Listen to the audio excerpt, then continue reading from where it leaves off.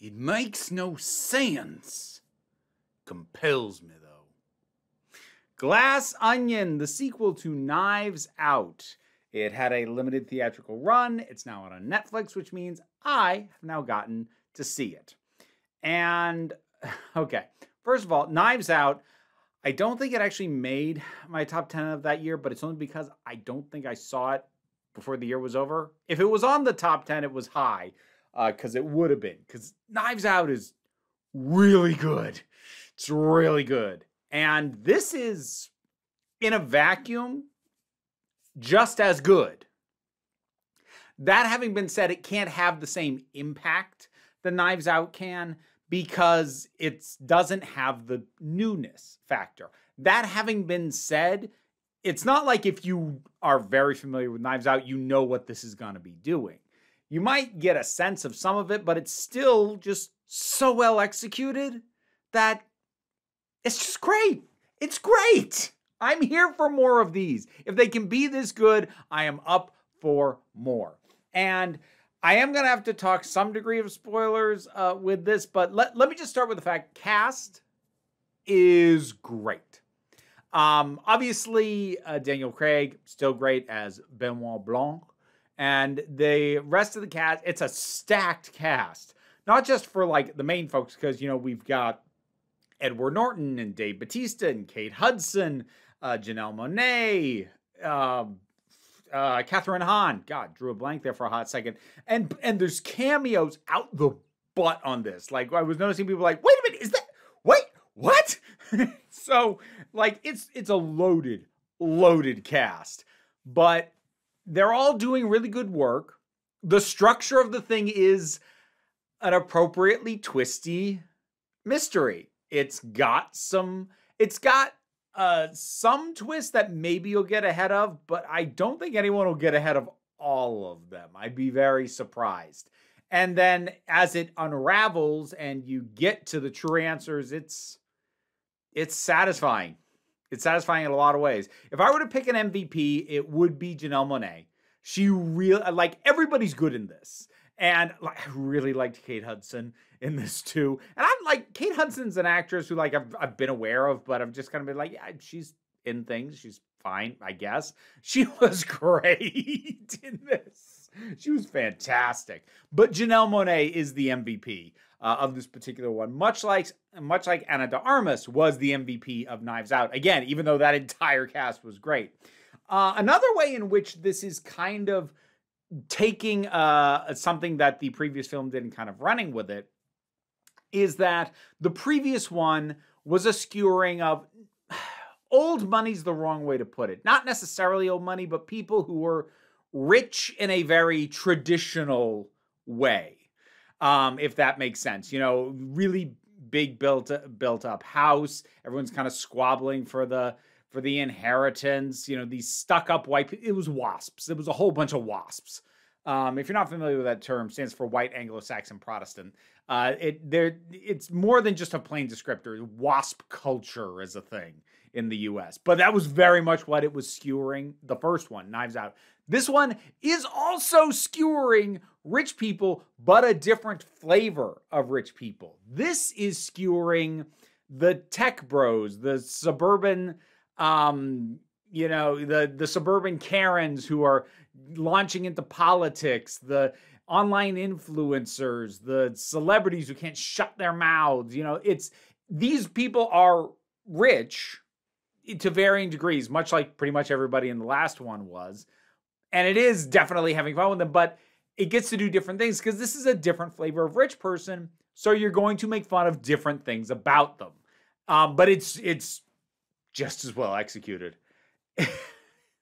And the way it kind of gives you the information, the pace at which it is put out, like, it's not a short movie. It's over 2 hours, but it doesn't waste any time. I suppose the main thing I would say that differentiates this, other than, you know, the flavor of some of the characters, is that this is a more active situation. Whereas the previous one was more about figuring out what had happened. And there were certain elements of it that were more present, but this one's much more about nothing goes wrong until a bit into the movie. But like any good mystery, you know something's going to go wrong. So you're still like watching for clues, trying to see what's going to happen. But it's a more active situation because the murder happens when Benoit Blanc's already there. That's not really a spoiler. It's a murder mystery. You should know that a murder happens. And the initial setup is that Benoit Blanc and all these people are invited to an island by this supposed genius, tech billionaire guy. So, and the starting premise, and it's in all the trailers, Benoit Blanc and these people, they're invited to this island to play mystery games by this tech billionaire. So I don't think it's a spoiler to say there's a murder in the murder mystery. That having been said, I gotta do spoilers to talk some of the clever stuff, some of the extra clever stuff, and some of the cathartic stuff.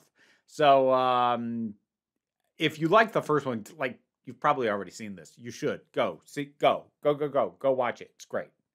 First of all, the person who dies is not who you're expecting. I think, like, the obvious setup is that Edward Norton's character is going to die, but he doesn't.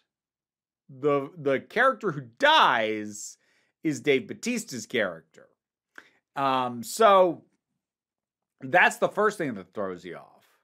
And then once you realize the ongoing deception that was at play between Benoit Blanc and Helen, who was masquerading as Cassandra, and you figure out what's going on there, and everything suddenly has a deeper layer, and the movie graciously rolls back and extends out a few scenes so that you can see what you've been missing.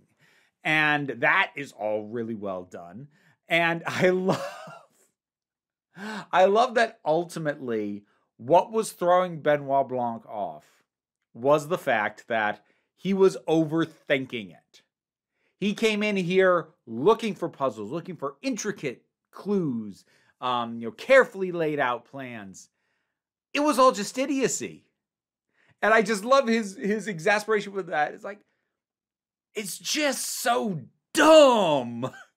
I love that. I love that he thought he was trying to outwit someone. He's just dealing with idiots.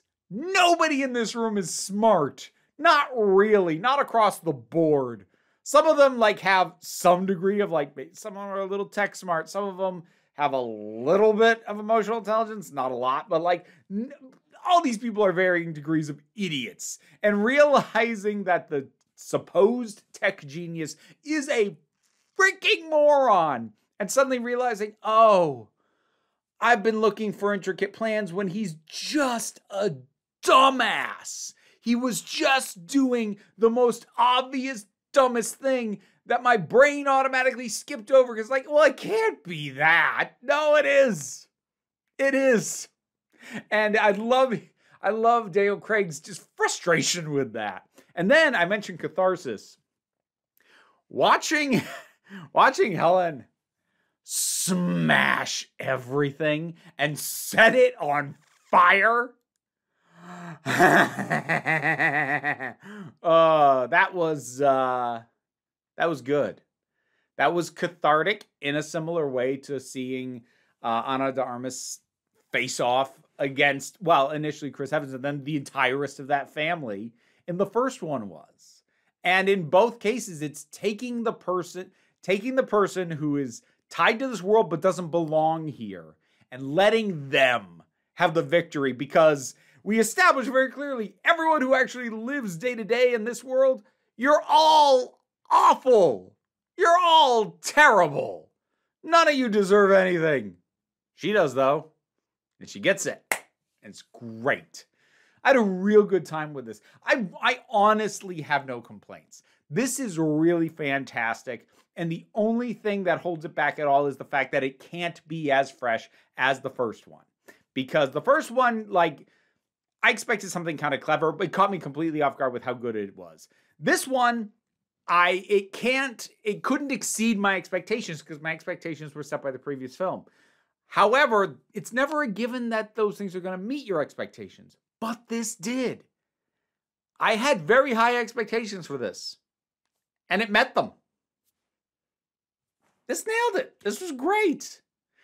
Glass Onion, a Knives Out mystery. What did you think about it? Whatever your thoughts are, drop something down in the comments. Let's talk about it. Patreon pays the bills, enables me to do this as my living. Got this one just under the wire before the end of the year. And I hope that you are having a good tail end of the year yourself. But no matter what is going on, just try and relax. We try and take a relaxed attitude around here, so you can just come on back next time you need a break.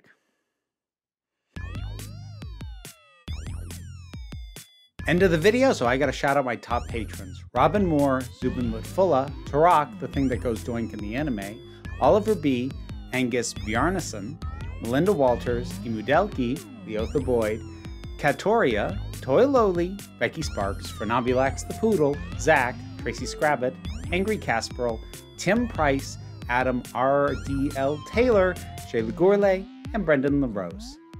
Thanks for your support. If you want to hear me probably mispronounce your name as well, check out the rewards on the Patreon. How you doing there?